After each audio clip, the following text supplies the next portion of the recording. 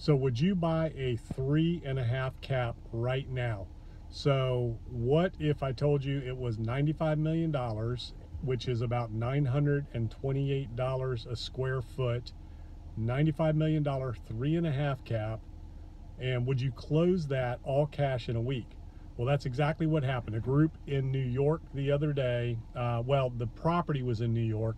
The group was out of England. They were a family office. They paid $95 million cash for a 3.5 cap property that was developed by the family that still owned it. It was an original owner-developer family that had a legacy asset that they wanted to transfer to another family. So it was a family office that came in out of England.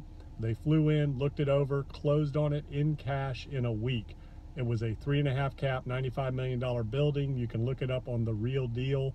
It'll give you all the details about it, 928 bucks a square foot. So the question is, who can do that and why would they do that? Why would somebody pay for a 3.5 or pay 3.5% for a property or buy a property at a 3.5 cap, which for that transaction represents a real return on the cash invested. So there's a lot of discussion, debate over cap rate, and usually the people that are talking about cap rate a lot of times are economists that aren't actually investing. So you know what a cap rate really is. It's a return on cash invested for a stabilized asset. So at a 3.5 cap, if you're investing $95 million, you take that times 3.5%, that's what your net return on that investment is expected to be.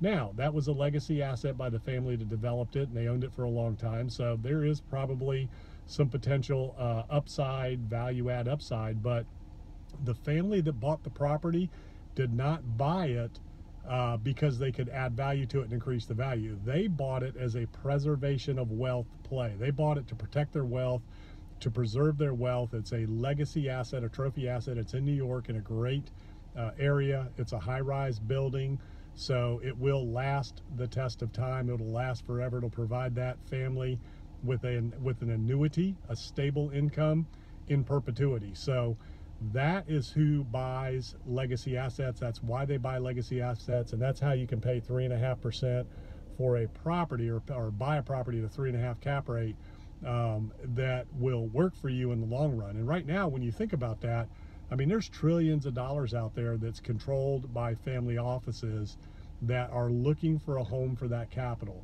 And if they're looking to park it at 3.5% return on capital, that tells you a lot about what's going on in the economy right now and what the options are for investors seeking yield. So interesting deal. Check it out. It's on The Real Deal. You can look it up and see what it's all about. But that is how you make a 3.5 cap work. That's who's looking for it. And those buyers are out there all day long looking for the right kind of assets, trophy assets and or portfolios of properties that will provide ultra high net worth individuals and family offices with legacy protection, legacy wealth protection, and trophy assets that they can carry on for generations.